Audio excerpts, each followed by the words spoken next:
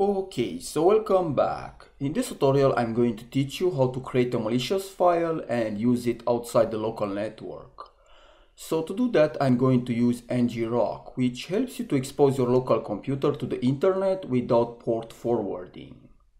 So let's download ngrock by clicking the download button and select Linux here and save the file. Okay, now let's go to the terminal and type ls. And here you can see the zip file. Now type unzip and the name of the file. And move ngrock to /user/bin. This will make ngrock to run from anywhere in the terminal.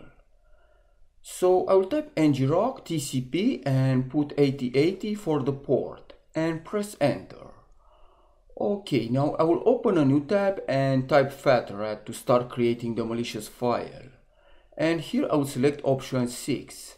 And then I'm going to use the second option, exe file with PowerShell.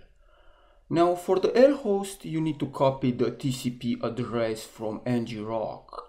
And for the L port, you need to copy the port from here as well.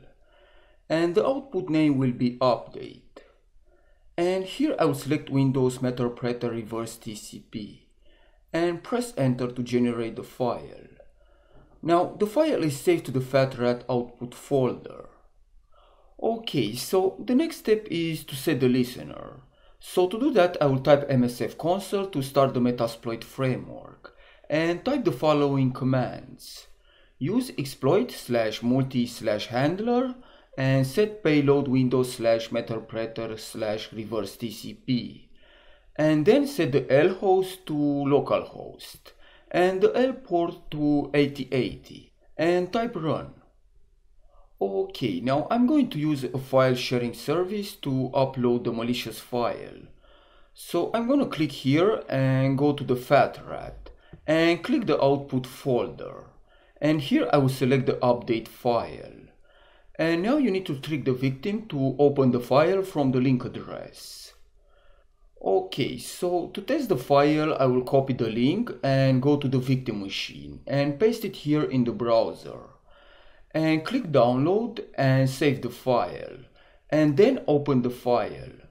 And if I switch back to the Kali machine and go to the listener, you can see I have managed to gain full control over the target machine. So that's it for now. Thanks for watching and I will see you next time.